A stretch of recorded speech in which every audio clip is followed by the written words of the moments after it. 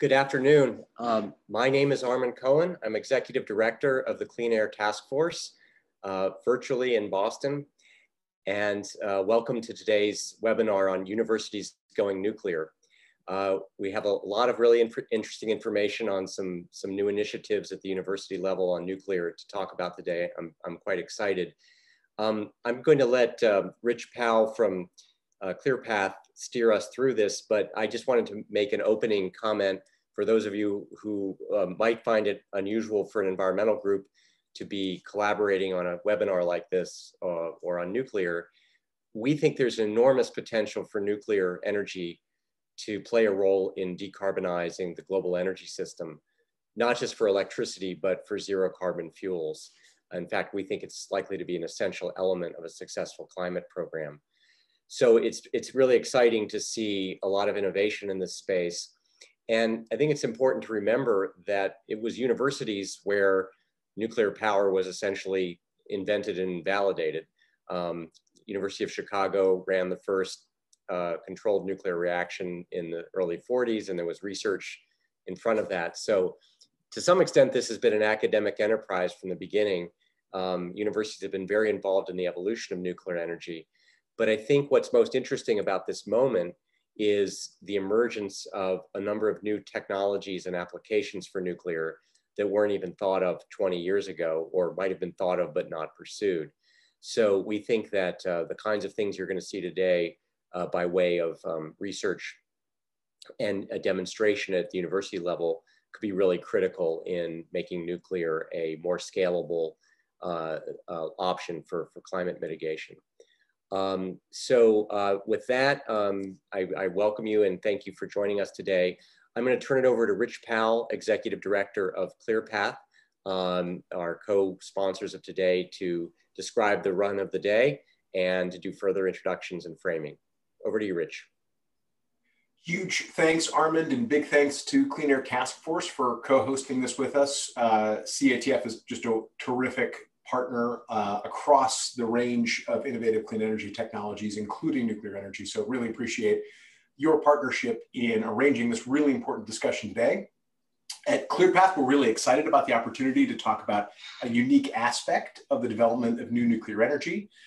As I think our special guest is going to discuss in a few minutes, there's a long history of Department of Energy support for universities and nuclear energy. Universities are developing the next generation of talent. As Armin mentions, these projects can be exciting for the next generation of engineers. For our current nuclear workforce is aging. In fact, many of the current advanced reactor companies were founded by this new generation, which have an interest in how nuclear can provide clean energy to address climate change. Outside of the workforce, the partnerships between advanced reactor developers and universities offer potential pathways to deploy new technology in novel ways. These facilities will also support these technologies with their research and development capabilities. Overall, these projects demonstrate that there's excitement for advanced reactors beyond the Department of Energy and private industry. These projects are an example of that. I look forward to hearing from our panelists and questions from the audience. I'm going to introduce our three presenters first. Those are going to be Dr. Rusty Towell of Abilene Christian University. Dr. Towell's research emphasis is on molten salt-cooled advanced reactors. He's participated in many research projects at the Brookhaven, Fermi, and Los Angeles National Laboratories. And on the ACU campus, he's the director of the Nuclear Energy Experimental Testing Lab, or the NEXT lab. Second, we'll hear from Dr. Wes Hines of the University of Tennessee at Knoxville. Dr. Hines is the head of the Nuclear Engineering Department at the university and is the distinguished Postel Professor and a Chancellor's Professor. He was recognized by the American Society for Engineering Education Nuclear Engineering Division through their Glenn Murphy Distinguished Nuclear Engineering Educator Award in 2014 and was selected as an American Nuclear Society Fellow in 2015. And last but certainly not least, we'll hear from Dr. Katie Huff of the University of Illinois. Dr. Huff is a Blue Waters Assistant Professor in the Department of Nuclear, Plasma, and Radiological Engineering at the University of Illinois, where she leads the Advanced Reactors and Fuel Cycles Research Group.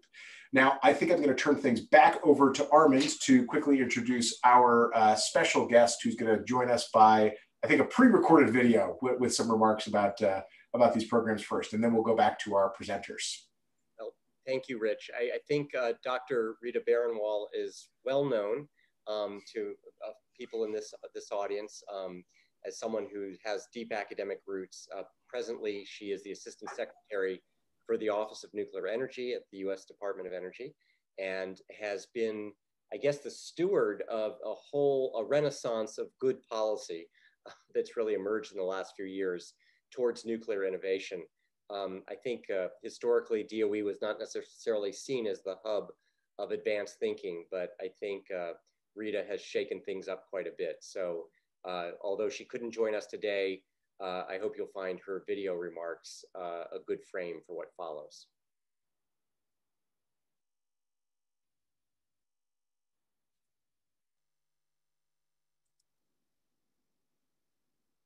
So I don't know who's Hi, I'm Rita Barenwall, Assistant Secretary for Nuclear Energy in the U.S. Department of Energy. Thank you to Clean Air Task Force and ClearPath for hosting this webinar and for the opportunity to share some remarks with you. The Office of Nuclear Energy partners with U.S. universities in numerous ways to help execute its core research and development mission, while also helping to maintain university nuclear energy research infrastructure and nurture development of the future nuclear workforce. Specifically, through our Nuclear Energy University program, NEUP, NE designates up to 20% of the funds appropriated to our R&D programs to be applied to university-led R&D and associated infrastructure projects to be performed at universities and collaborating research institutions. These R&D projects are awarded through an annual open competitive solicitation process.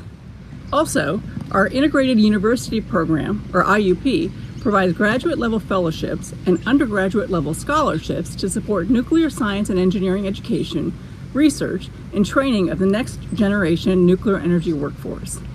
Furthermore, our Research Reactor Infrastructure Program, or RRI, supports the continued operation of 25 U.S. university research reactors located at 24 universities by providing research reactor fuel services and maintenance of fuel fabrication equipment. NE considers these irreplaceable assets to be a national research treasure, and we are committed to supporting their continued operation. Annually, NE procures fresh plate fuel from BWXT for high-performance reactors at MUR and MIT, and retrieves used fuel for interim storage in the National Laboratory Complex. I recently toured the BWXT fabrication facilities and came away very impressed by that capability. Our other primary RRI activity provides fuel services for the 12 university training, research, isotope, general atomics reactors, also known as TRIGA reactors. I'm especially proud of the department's innovative and dedicated efforts to maintain a viable TRIGA fuel supply. Although no fresh TRIGA fuel has been available for several years from the world's sole supplier, TRIGA International in France, DOE has taken action multiple times in 2017 to recover lightly irradiated fuel from interim storage at Idaho National Lab and provide it to multiple university reactors for reuse. In parallel, NE and the National Nuclear Security Administration joined together in 2015 to provide nearly $16 million to help fund equipment and safety upgrades at the TRIGA fuel fabrication facility, ensuring that it will now be able to recommence operations in 2021. Because of this foresight, DOE is now able to authorize a contract with TRIGA International that will allow the RRI program to procure nearly 700 TRIGA elements over the next decade under very favorable terms, representing the identified lifetime fuel needed for all 12 university TRIGA reactors. So, as I've described, NE provides support to U.S. universities through many forms. This support enables universities to create partnerships, such as those between advanced reactor developers, as well as with each other. These relationships, both that are going to be featured in this webinar, offer potential pathways to deploy new technology in rapid and novel ways. Finally, advanced reactor research and development activities reach beyond the DOE and private sector, and the three projects being highlighted here today are great examples of that. We're at a very crucial, exciting juncture for advanced reactor development and deployment. And to quote some great lyrics, this is not a moment, it's a movement. So I'm very, very thrilled that you all are part of that. Enjoy today's webinar.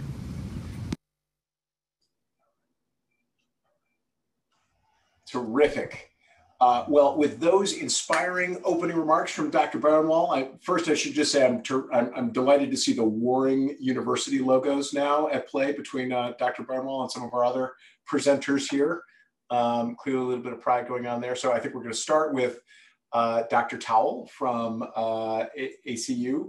And just as a quick reminder to folks, as questions occur to you, please put them into the Q&A feature. We're going to be using that to tee up questions for discussion after the presentations. Feel free to chat away in the chat feature as well. And after this, we'll be emailing out both a recording of the video and the chat feature to the extent you've got other ideas or projects you want to share, reports that you want to direct folks to. But again, if you want to get something onto the Q&A agenda for the end of the conversation, please use the Q&A feature. And with that, I'm going to turn it over to Dr. Towle.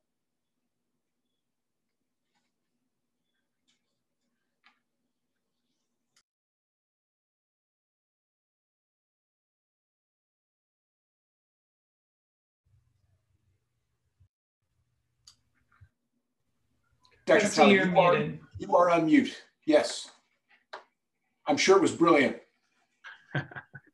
Great. Thank you. I hope that's the last mistake I make all day, but we'll see. You can hear me now? Okay. Let me start over again. Thank you for allowing me to be here. I'm honored to talk to you about what we're trying to do at Abilene Christian University. I will spend just a minute telling you a little bit about ACU because unlike UT and Illinois, I assume that ACU might be a little bit less familiar, so might be wondering why we're part of this. So allow me a few minutes to tell you a few things about ACU. Abilene Christian University is located in Abilene, Texas. We are in a great city in West Texas, about 150 miles to the west of Fort Worth area, pretty much in the center mass of the state. Our ACU campus is split between our home campus in Abilene and our Center for Graduate and Remote Learning in Dallas. We are excited that this is the third year in a row where we've had increased enrollment. And so despite the pandemic and the downturn in a lot of things, we've actually grown our enrollment. One thing that we're very proud of amongst the many accolades we've received from those that evaluate universities is the focus we put on student learning and particularly our undergraduate population. ACU is the only Texas university nationally ranked in 4 student success areas, and the one that's really relevant to us today is their involvement in undergraduate research. And so the project I'm talking to you about today, of course, uses a lot of student involvement. ACU has a long commitment to research, despite being a private liberal arts university. The physics program started over 50 years ago, and it was really focused from the very beginning on research. Engineering has been something we've added just lately. In 2012, we started our engineering program. Our first graduates allowed us to apply for ABET accreditation, and we were very proud that our program has grown to 19 faculty and 174 undergraduate students. The university has invested $50+ million over the last decade in new science and engineering infrastructure. We've hired a vice president of research really to strengthen our research and our engagement with industry. And we have plans for a new $15 million science and engineering research facility that we hope to break ground on next year. We have a long history of research in the chemistry department, over 60 years of funded research from a lot of different foundations. In the physics department, we've have over 40 years of continuous funding from the Department of Energy focused on nuclear research. A lot of different national labs, a lot of different programs. Our old model was to take our students to really world-class facilities and allow them to have exposure at Fermilab or Brookhaven or Los Alamos or other national labs. Our new model is to build some of those world-class facilities on the ACU campus and really welcome the world here. ACU's mission is to educate students for Christian service and leadership throughout the world. What does this look like if you're an engineering student or someone in the STEM field? Well, that's where our next lab comes in. Our nuclear energy experimental testing lab is looking for global solutions to the world's critical needs. And so especially relevant to our discussion today, what can we do with nuclear energy? Well, the world needs a solution to energy. About half the world's population lives in what I'd call energy poverty, and clean, safe, available electricity would solve this for them and raise people out of poverty and improve their standard of living. Another need for the world is a treatment for cancer. Half the people in the world will be affected by cancer during their lifetime.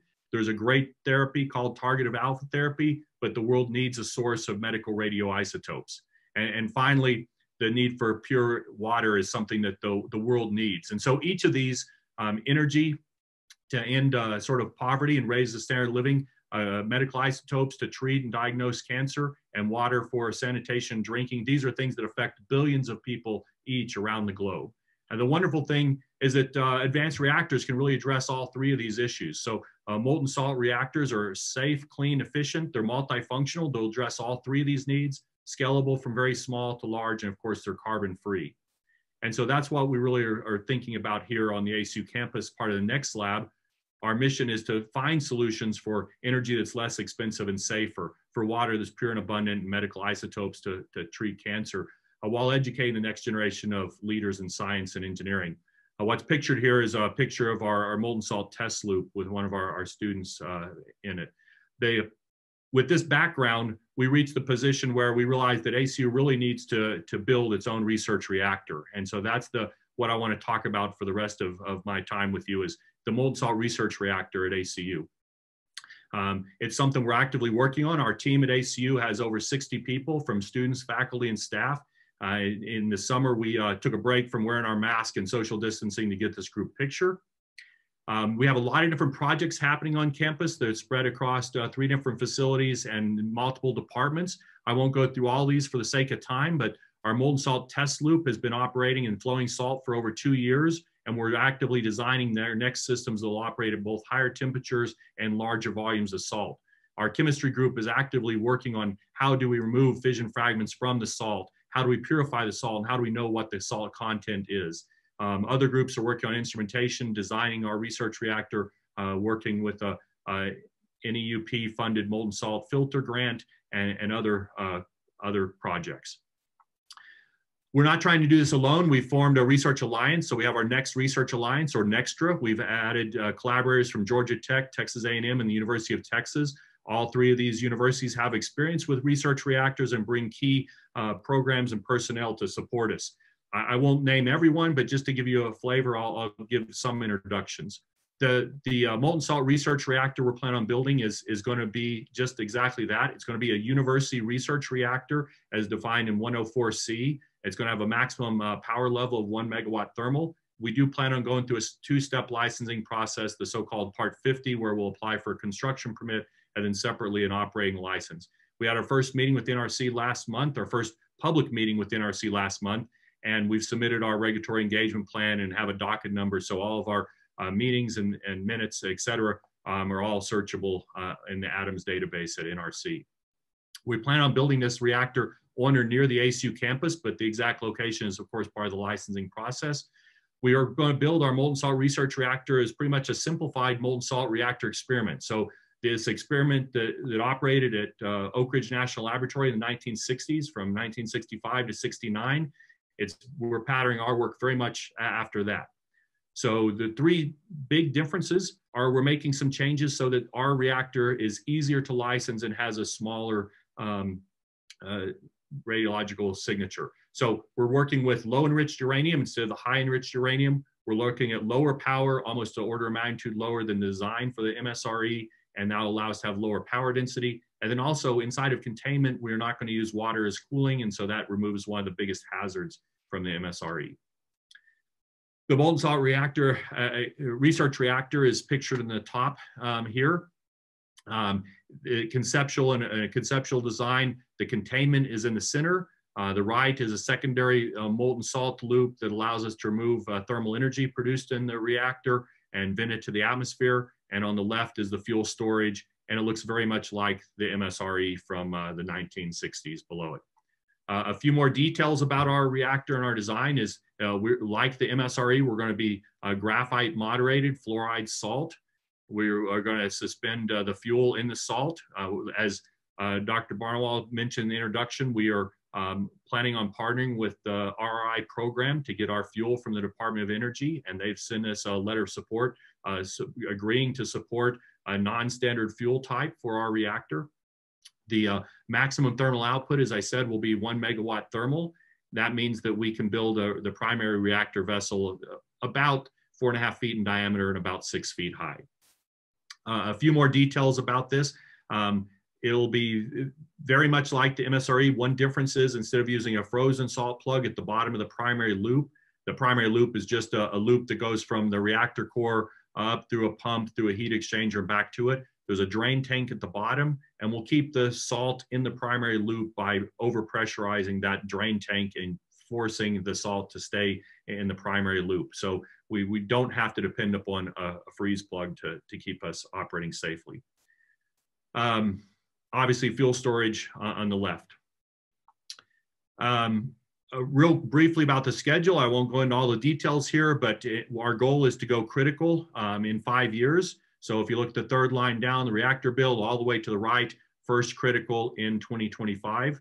That's the driver for our project, is to have a reactor that we can design, license, build, and go critical in sort of a 5-year period. And so that does drive us to follow a lot of the MSRE designs, repeating a lot of that experiment. It's a proven technology that was done 50 years ago, and we just want to show that the NRC can license it and we can build it again today. That's our goal, to go critical. To achieve that, a lot of work has to happen in parallel, and we're confident that, that we can do that with the team we've assembled, both here at ACU and as well as our collaborators in Nextra. I'd like to thank those that have supported our work, Department of Energy, the Excelsior Foundation, Development Corporation of Abilene, and our current sponsor of Natura Resources. A website for more information about our lab is acunextlab.org. Thank you for your attention. I look forward to taking your questions when the time's right. Thank you. Outstanding, really exciting update on your project. Next, we're going to move on to Dr. Hines.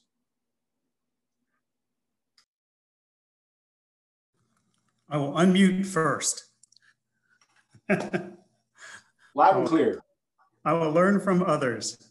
Yeah, I'm Wes Hines. I've been at the university for 25 years. I don't have a slide about our department. We have the largest PhD program in the country. We're 30 miles from Oak Ridge National Laboratory. We have over 100 nuclear-related companies within 50 miles of my office. So we're kind of in the nuclear hotbed of the United States, and love it there. Lots of great people to work with.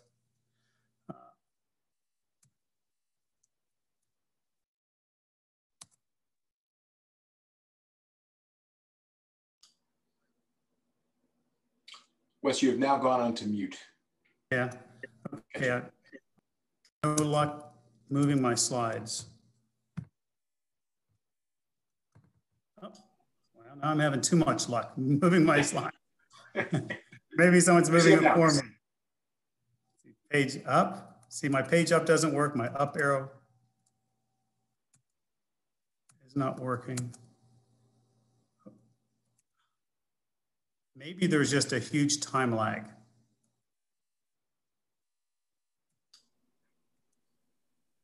Wow.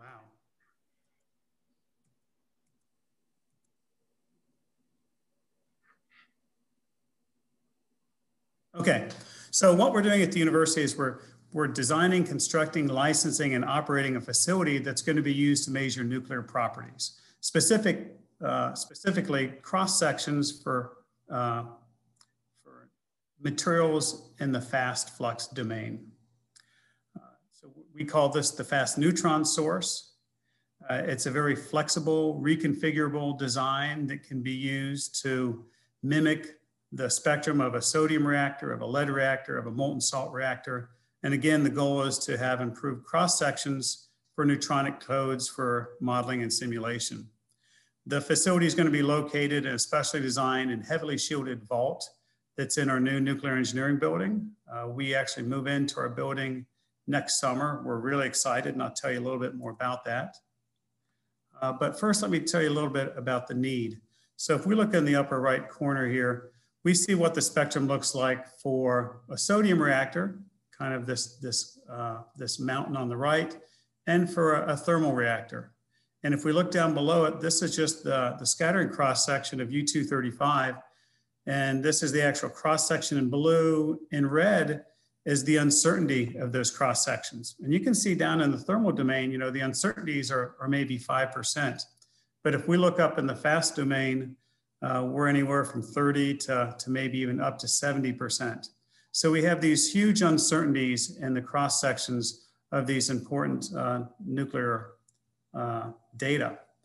And why is that important? Because nuclear data goes into our modern sim, and the modern sim is what we use to design our next generation reactors.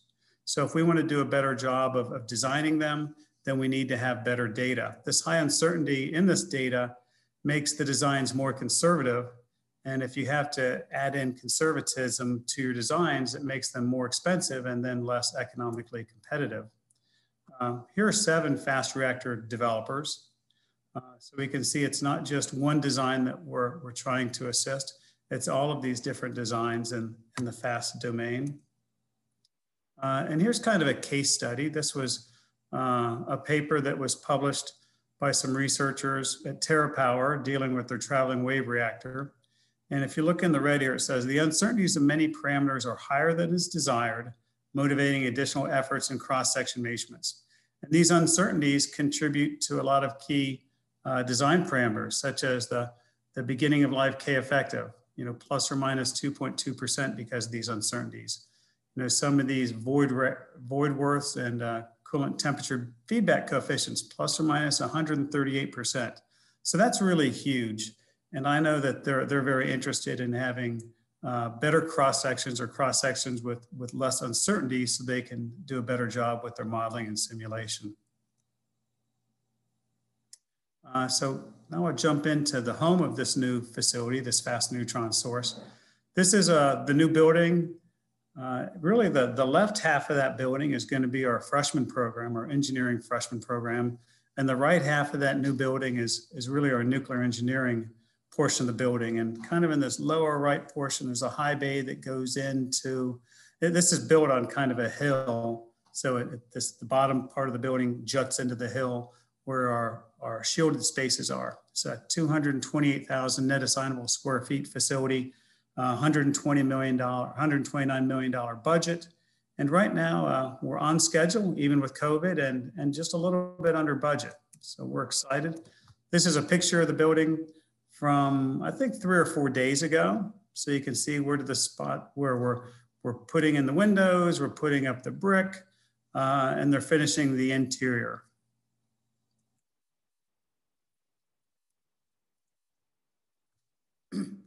This is the vault that's being built in the basement. Actually, it's already been built. The cap to this vault, in fact, this is where they were pouring the cap. The cap is about 90 feet long, 5.5 foot thick concrete, about 24 feet wide. So it was this huge pour. It was interesting when they poured that, they cooled the aggregate with liquid nitrogen because they were afraid that you can't have the internal of the concrete too much higher of a temperature than the external of the concrete. And then they shut down the road next to it because they thought, well, if we had this big cloud that came up, then it would cause problems in the road. But we have a 9 MeV LINEC that's going into this linear accelerator vault. This is the fast neutron source vault. It's about 70 feet long, 16 feet wide, about 20 feet tall. It has a 5-ton crane so that we can move the shielding and the core pieces. The design of the fast neutron source itself, it sits over here. It's a core, it's not a reactor. I'm really careful not to call it a reactor because we don't want to have to license it with 10 CFR 60 or 50. We license it with 10 CFR 70, which is just the ability to have the special nuclear material. It's a neutron generator driven subcritical system, 0.95 to 0.98 K effective.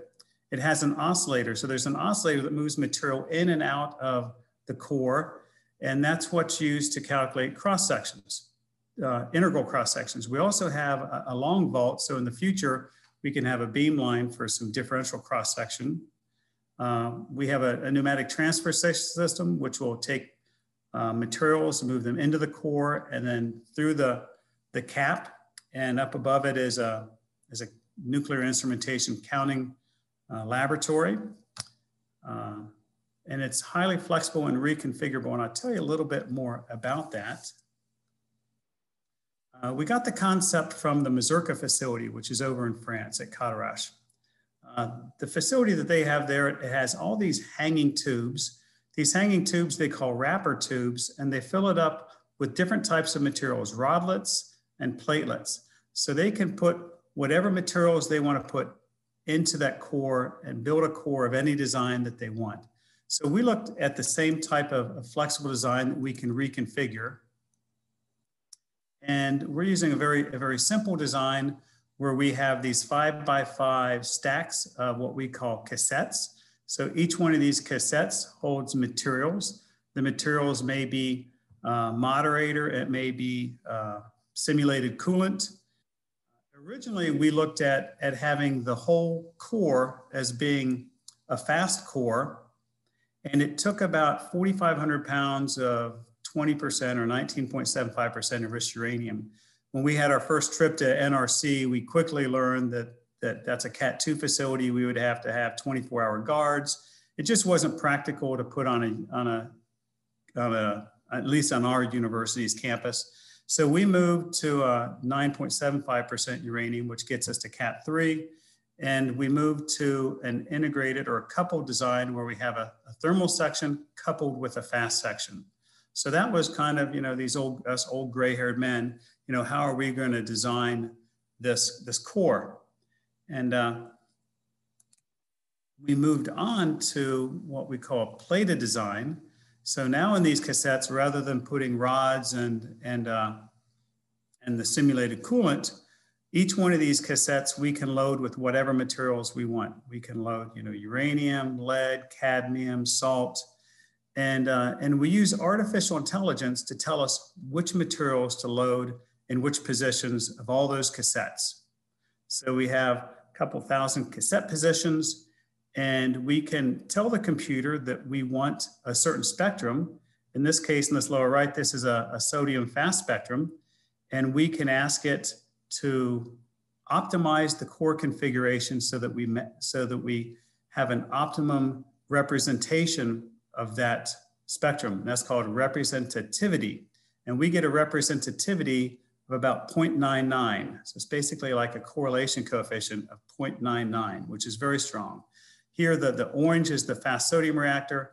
And we actually can, our techniques gives us a choice of which loading we want to have, whether we want to have a loading with a little bit less representativity and a higher flux level, or a very good representativity without quite as much of a flux level. But when we let the computer do this, it reduced the amount of uranium that we needed by a factor of 3 and improved our performance, which is really this representativity by a factor of 3. So I said that, we were looking at using 9.75% enriched uranium. Some of the reviewers, when we have put in proposals with this idea, said, there's this long timeline to get that uranium. It's a high risk. That's really been the only negatives that we've had with the proposal, is just that, it's going to take you a while to build this thing. So we're actually looking at a stepwise design where we start off with just using natural uranium, and we can still have the flux matching, the spectral matching, but we won't have quite as high of a flux level. In fact, it's reduced by about an order of magnitude. So that means our experiments will have to increase in time by an order of magnitude. But by reducing it from this enriched uranium to natural uranium, which we already have, we don't have to worry about the Part 70 license.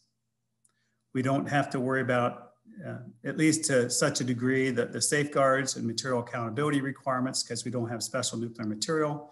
We don't have to have safety and shutdown systems, criticality safety plans. We don't have to have the additional security requirements. So it really reduces the risk and allows us to do a proof of principle very easily. And it's a fairly straightforward upgrade from the natural uranium to the enriched uranium in the future. So in summary, we've designed this fast neutron source to meet our national need. When we first started designing this building, we had lots of concepts. We knew we had the opportunity to do something big, something that nuclear engineering departments, might happen once in every 50 years. And we talked to NASA, we talked to other nuclear potential partners, and we finally settled at this idea of this fast neutron source. It's going to allow us to reduce the uncertainty of cross sections and do a better job with designing our fast reactors. In the future, we also have talked to Y-12 and Oak Ridge National Laboratory. They'd like to use it as a nuclear criticality safety site. They don't want to send everybody to Sandia all the time. And just the use of this AI-based design optimization allows us to say, okay, we want to have molten salt today. We want to have a lead reactor tomorrow, and it'll tell us how to reconfigure the core. So thank you again for this opportunity. Thanks very much, Dr. Hines. Really exciting presentation and project. We work quite a bit on the federal effort to develop the versatile test reactor for DOE. And so, absolutely recognize the need to get more capabilities like this at multiple scales into our nuclear innovation system here in the US. So really, really exciting project. Last, we're going to turn to Dr. Huff. Thanks very much. So yeah, I'm Katie Huff at the University of Illinois. And I'd like to talk a little bit about a project that we've proposed, the Advanced Reactor Demonstration Program. We may be able to build a test reactor on our campus in the risk reduction budget scope for our advanced reactor demonstration proposal. So what I'll be discussing here is like why Illinois and what we're planning to do and things like that. Okay, so the state of Illinois has historically led the world in nuclear energy innovation with the first nuclear chain reaction, the first commercial nuclear power plant, the leadership of Argonne, where lots of advanced nuclear reactors were designed. The University of Illinois also operated a research reactor on its campus for 38 years before it was decommissioned. That device was the second of its kind in the nation, and it was commemorated as an ANS National Historic Landmark. Such research and training and test reactors throughout the US as well as the world have been really pivotal to cutting edge advancements in nuclear technologies and discoveries in reactor design. But while student enrollment and enthusiasm in this kind of carbon-free nuclear energy is growing, the number of research reactors at those campuses has been steadily declining. And the most recent research reactor built was nearly 30 years ago on a university campus. It is particularly troubling to me that the state of Illinois is home to more commercial reactors than any other state, but now has 0 university research reactors to train the workforce that is needed to operate them. And I see this graph, which has the degrees granted in these colors, as well as the blue line, the operating university research reactors overlaying as a function of time. I see in this graph a massive hands-on training gap that is developing on campuses around the country. So I think all 3 of these institutions are right where we need to be, developing some real hands-on training technology. And so, what does this have to do with advanced reactor deployment? Well, the nuclear engineering faculty at the University of Illinois, along with our vendor partner, Ultrasafe Nuclear Corporation, believe that a new university research training and test reactor that represents the next generation of nuclear technology could uniquely underpin advanced reactor deployment in a lot of ways. One of the needs that, in addition to the workforce that will be required for that advanced reactor deployment in the future, another need is reactor testing. So, this has to do with the NRC's guidance for advanced reactor licensing. That guidance clearly indicates that prototype tests will assist in the evaluation of any commercial license for an advanced reactor. But prototypes for those advanced reactor designs don't always exist. A university, however, and the research and testing license available to universities would be very appropriate to conduct prototype tests in support of those commercial NRC licenses. So, universities are a really excellent environment to conduct single and multiple effect tests, as well as startup and operations testing for these next generation reactors. But next generation reactors should be built on a university campus to allow those prototype tests and to advance and accelerate the commercial licenses that we see sort of coming down the pipe for NRC. There's also a need for next generation research and development for like auxiliary systems, things that aren't related necessarily to a single ordinary commercial deployment. Lots of advanced reactors have really open questions in instrumentation and control, human machine interfaces, microgrid technology, hybrid energy systems, hydrogen economies and whether or not nuclear can play a role.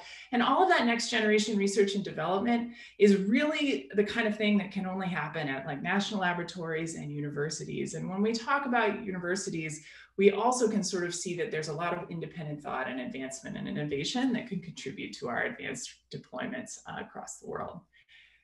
There's another need that's not satisfied by deployments of advanced reactors behind the fence at a lab or in a remote location. It's public engagement. So with Professor Andrew Chapman of Kyushu University, our team at Illinois conducted a survey to better understand public opinions regarding nuclear. There are a ton of conclusions from this, but I'll share one, which is that higher education correlates really well with support of nuclear power. The more people know, the more familiar they are, the more they are likely to support it. And at the University of Illinois, we have a lot of outreach. And if we had, for example, an advanced test reactor, the public would learn a lot. Hundreds of thousands of people visit universities every year, like the University of Illinois. There's 50,000 students just on campus in general. So you reach a lot more people if you have a device like this that's open to the public. And there's also a need to demonstrate commercializable products. In great news, universities consume a lot of products. We have supercomputers, which consume extraordinary electricity. We have microgrids, which incorporate lots of renewable technology that our students have been insisting on. And we often operate our own bus fleets, right? And at the University of Illinois, we actually have all of these things plus a very high capacity steam system to warm up all of these older buildings that in the winter get quite cold unless you turn on the radiators. So the integrated steam system is a district heating application that university campuses across the US actually have a lot of these combined heat and power systems. And a test reactor could demonstrate linkage to all of these different areas, these kind of unique commercializable products.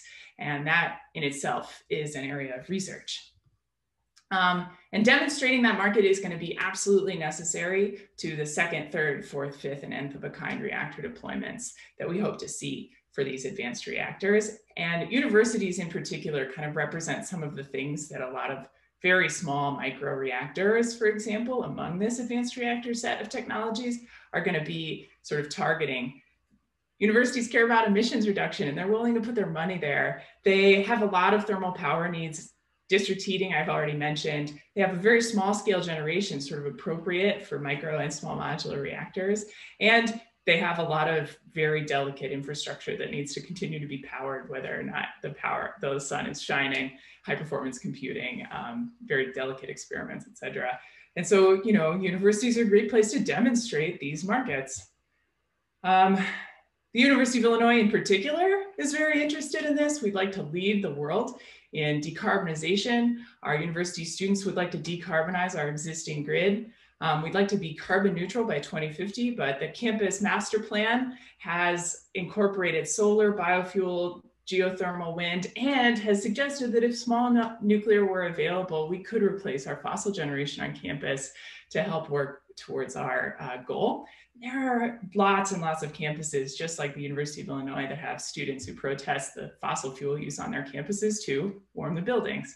So we have these values. We own and operate our own embedded grid with 55 megawatts of electric demand and 50 megawatts thermal steam need on average. And that capacity is also combined with lots of renewables on campus, a lot of natural gas, and we have a large coal and natural gas facility. We'd love to supplement that fossil use on our campus while also training and doing research associated with advanced reactors. So, you know, by placing an advanced test reactor right next to our existing power production facility, we could train students, reach the general public, train operators, conduct research in advanced instrumentation and controls and hydrogen economies and the development of high temperature, catalysts. Really exciting stuff could be done. And our dream is to deploy a device right next to our power production so that we can also hook it up directly into our co-generated steam system. Here's an overview of that location, but I won't go into it. Okay, so what have we suggested? We submitted a proposal to ARDP. We have lots of consortium partners, and we're working with the USNC vendor for our reactor design. This is a small 15 megawatt thermal high temperature gas reactor. It is deployed below grade. You can see a sweet picture here. There's some beautiful videos on their website. And we hope to have a whole clean energy training and research center built around this device. There are lots of amazing features that drove us at the University of Illinois to select this vendor. One, of course, is their very cool looking fuel. It's a fully ceramic micro encapsulated fuel with trisoparticles. The exceptional safety is going to drive a lot of our ability to manipulate this device. But there are a lot of other great features, which in the interest of time, I may have to skip, but I strongly encourage you to go to the USNC website and watch some of the really cool videos that they have about what their vision is, how the reactor works, what they've done so far to sort of evaluate it, because they're really ahead of the game. And they have a licensing process at the Canadian regulator. So there's a lot of information out there already. We're proposing one device at the University of Illinois and potentially one at another partner location at, for example, Idaho. This will demonstrate not only that you can build a microreactor of this high temperature gas type, but also that there is something helpful in the modularity and that the factory built approach to microreactors has legs. So that's what we proposed. These are the folks kind of in charge of it on the UIUC side. Of course, our consortium partners, and the partnership is really large, but the faculty at the University of Illinois involved deeply in this proposal is not just me. This includes Professor Brooks, Kozlowski, Stubbins, and Newton as well. I'd love to talk more about the technology, but you'll just have to go to the USNC website for that. Outstanding. Thank you, Dr. Huff. Best of luck to you and the consortium on the ARDP application. For folks that aren't following this program, the first generation of those awards was just released 2 weeks ago now. And so the next generation, these risk reduction awards, should be announced. Well, we don't have Dr. Barnwell on here to promise us exactly the date, but hopefully any week now we'll be hearing more about those. So we're now going to turn to Q&A from the audience. A couple have already come in through the Q&A feature. If folks have more, please put them into that feature. And so we're going to start to turn to what we've gotten in so far. Rusty, I think the first one for you, a quick technical question from the audience. They wanted to clarify that the fuel in your design is dissolved in the primary salt loop, and you don't use a solid fuel like triso or metal fuel. We're going right into the weeds with the technical questions. So that's correct. The research reactor would use liquid fuel and dissolved in the salt.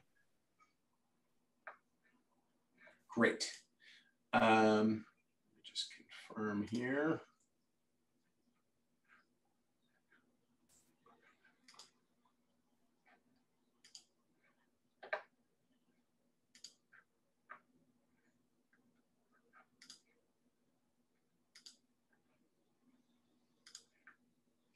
All right, and Katie, I can answer this UOI one. Yeah. Yeah, that'd be great. So the question is, how do we plan at U of I to do INC and student research if the reactor's underground? Good question. And what, isn't it supposed to stay at constant power? Well, this is a great question. So the reactor technology is amazing. Another extraordinary piece of the USNC device that drove us towards this vendor selection was that they have proposed a molten salt storage tank, just a clean salt for just energy storage, that can actually allow you to decouple all of the safety and power features of the reactor from the output. And so it can really smooth some of the, if we wanted to do a startup test, we could do a startup test, and the energy would be smoothed out a bit by our storage capacity that's adjacent to the device. With INC, of course, any reactor, whether it's underground or not, the control room has to exist.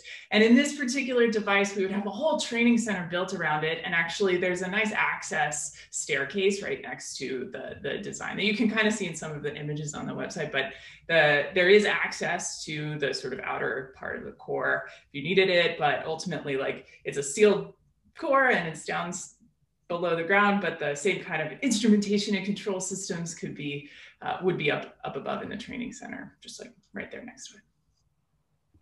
Terrific. Rusty, I think next one for you is ACU collaborating with other Texas universities like A&M? Yes. So we're collaborating on this project with University of Texas, Texas A&M, Georgia Tech. We're all collaborating on those. Great. And then I think for both Wes and Rusty, can you talk a little bit about how your universities have been collaborating with private industry to ensure that you're both the next molten salt reactor and the fast neutron source testing capabilities support a number of these developers, whether or not they're current ARDP recipients or folks that are a little bit further along? Or less far along is what I meant to say. Yeah, so we've reached out to the 7 reactor developers that I had on my slide, and have letters of support from several of them. We've also reached out to Idaho National Laboratory, Oak Ridge National Laboratory, the French CAE, and have built some international relationships. There's no place in the United States where you can get this spectrum of a fast reactor. And if most of the experiments end up going on in Russia or in Belgium, so we really want to bring this technology back to the United States. Great. Rusty, thoughts about private sector collaboration? Sure. We are excited about what we're doing and how it will support the private sector because, it has been mentioned, the advanced reactor hasn't been licensed through the NRC. There hasn't been a new research reactor, even at a university, brought online for over 30 years. And so the opportunity to build a research reactor that goes through the NRC licensing process is something that's supported by a wide range of industry personnel because if we can't get this reactor licensed to NRC, then their plans of large commercial reactors have no chance. And so if we can sort of be a trailblazer there, then this is something that's gotten a lot of support and a lot of interest from industry partners. And while we're not tied to a specific partner, company design, we are committed to licensing an advanced reactor, and that they all find useful. Yeah. Probably folks' least favorite question to discuss, but we've got some questions from the audience about how you fund these things. So probably for a combination of Katie and Rusty, and Wes, if you'd like to weigh in as well, because obviously you're doing a massive capital project yourself.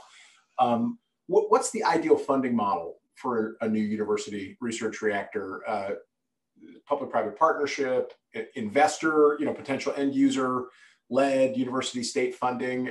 Can you talk a little bit about your respective models? And also to the extent how this compares to the historical models for funding that first generation of TRIGA reactors.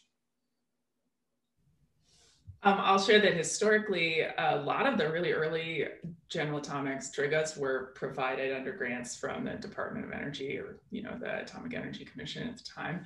And they were more or less fully funded to support the learning and education of the workforce and scientific, minds of the next generation. That is clearly a bit of a challenge for DOE. Rita, you heard, they already sort of fund the fuel and whatnot, and they have the Nuclear Energy University program, but our best option right now is this risk reduction advanced reactor demonstration proposal, because there's no other real way to get something this size. If you look at similar types of devices on university campuses, like a big supercomputer, right? NSF plus the university cost share might fund a big supercomputer, recognizing that this has a lot of use. I think that a public-private partnership is fine. I think investor-led is fine. I think the increased reliance on university funds to do the kinds of things that government initiatives used to do is problematic for the likelihood that any of them are deployed. So I think more government attention needs to be paid to this need. Really, I mean, I'm clearly biased, but I think, the governments at the state level and the federal level really underestimate the resources currently available at universities. And if we want to educate the next generation workforce, we're going to need their support. I don't know, Rusty probably has similar feelings. I agree with everything you said, and I would point back to a graph you showed that talked about the number of graduates and the number of research reactors available and how you really have that experience gap there. And so obviously if we want to develop the industry, then we need to get more of these facilities available. At ACU, we're really blessed to have Natura Resources help partner with us to help provide some funding for this reactor. And again, this is, where to get funds from? I don't think there's a wrong answer. Obviously, if the government's able to fund it through grants, that's wonderful. We're hoping that they will be supportive, and we are counting on their support through the RI program and other things. GAIN vouchers we've already received, things like that. So certainly the public funds are important, but I think the private funds are also important. And I guess the last thing I'd say there is, one of the reasons why we're envisioning a small research reactor is a good first step, because it is less expensive. And so it's something that I think that we can raise and do. Yeah, great. Wes, I'm going to turn to you with a different one, which is, I mentioned before, there's also this plan at DOE to build a versatile test reactor, probably at the Idaho National Lab, larger scale. How are these two things, assuming both projects are completed, how are these two, not a foregone conclusion, there's a bunch of years of appropriations, between us and that, but assuming they're both completed, how are these things going to complement each other, work together? What are the different capabilities maybe they'll have? How should we think about them as a portfolio? Yeah, so they're very different. Our core, our experimental facility, won't have a high flux level like the versatile test reactor will have. So the versatile test reactor will be used for material degradation damage. Our core will not be useful for that. Our core really has a couple purposes. The main purpose is to reduce the uncertainty of the cross section so we can do a better job of mod and sim, and which might even help with some of the mod and sim of the versatile test reactor. If it could actually provide some input into their design capabilities.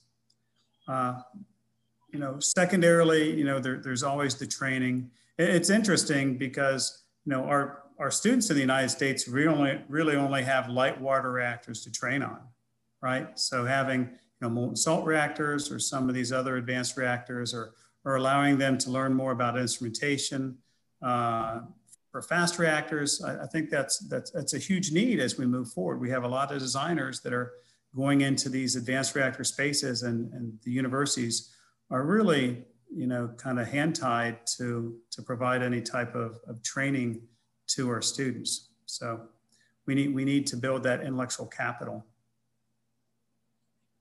Great. We got time for maybe just one or two more here. Let's talk about fuel. Wes, you shared a lot about your plans on use of natural uranium, at least in the beginning. Both at the later stage when you would need higher enriched uranium and for Katie and Rusty, your projects, what's the plan for fueling these facilities? Unfortunately, we don't have Secretary Barronwall here to commit to sending y'all nice supplies of HALEU, but what's the plan? Where are you sourcing?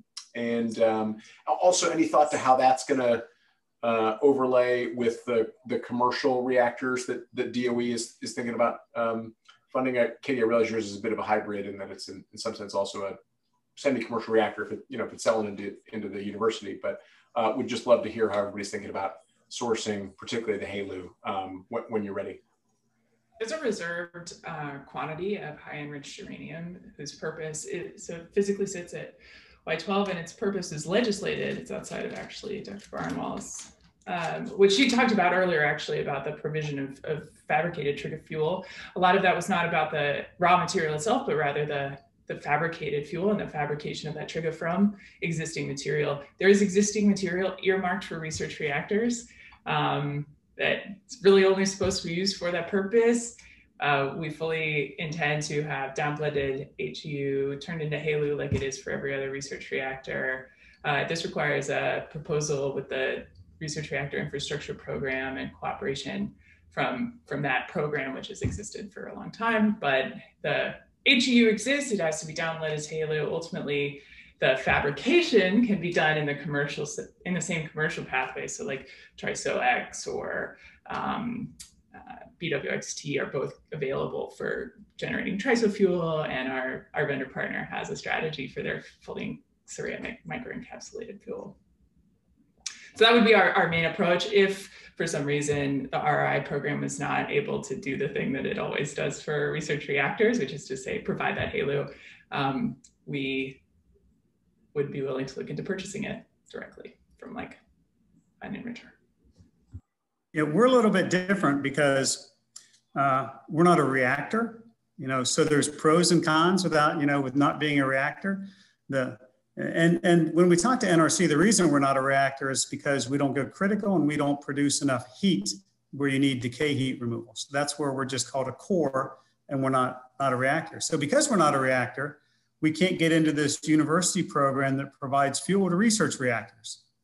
But we have talked to NNSA, and they think that what we're doing is very useful for not only DOE-NE, but also for DOE-NNSA. There's a lot of scientific needs for better cross sections in the security world too.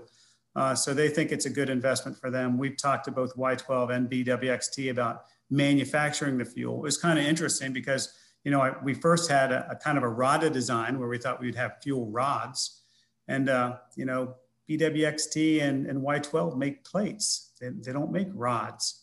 And I thought, well, rods is easy. And they said, well, it's kind of like if you go to, and the plates they make have very high specifications, for high temperature, just much higher specifications than we're going to need, higher flux levels. But when we went to them and we said, these rods would be so much easier. They said, it's like going to a Porsche plant and saying, can you make me a Volkswagen? It's easier for me to make you a Porsche than to make a Volkswagen. So moving to the plated design with our AI techniques actually proved much easier. Great. Rusty, do you want the last word on this one? Sure. I just say we plan on getting our fuel from the RI program. It's something that's a relatively small quantity because we're a small reactor. We're not expecting the need to refuel. We'll be working at small power levels, 1 megawatt thermal maximum power, and so we don't foresee over the life of the core to need refueling or to really worry about that. So we're very confident. We started our conversation before we committed to go down this path with DOE, ensuring that they would be willing to supply this. We got a letter of support from them, and so we're confident that they'll be able to meet our fuel needs. Great. Well, with that, unfortunately, I think we find ourselves out of time. This was an absolutely outstanding conversation. I learned a ton. That's not a high bar, but I'm sure that our audience learned a ton as well about all of the really exciting projects you have going on, all these. I'll just say one more time from ClearPath, thank you to all of you, Drs. Huff, Hines, and Towle for sharing this with us. Thank you to Clean Air Task Force. Thank you to Secretary Barronwall for coming and sharing her thoughts and presenting with us today. And thank you to the more than 100 folks who came and signed into this to listen into everything that was going on here. Unfortunately, we didn't get a chance to get to everybody's question, but we hit a lot of them. And again, the recording of this is going to be shared, as will the transcript from the chat, to the extent that's helpful. And I think you'll be able to know how to reach the panelists here if you've got follow-up questions as well. So thanks again to everybody, and have a wonderful evening. Thanks. Thank you.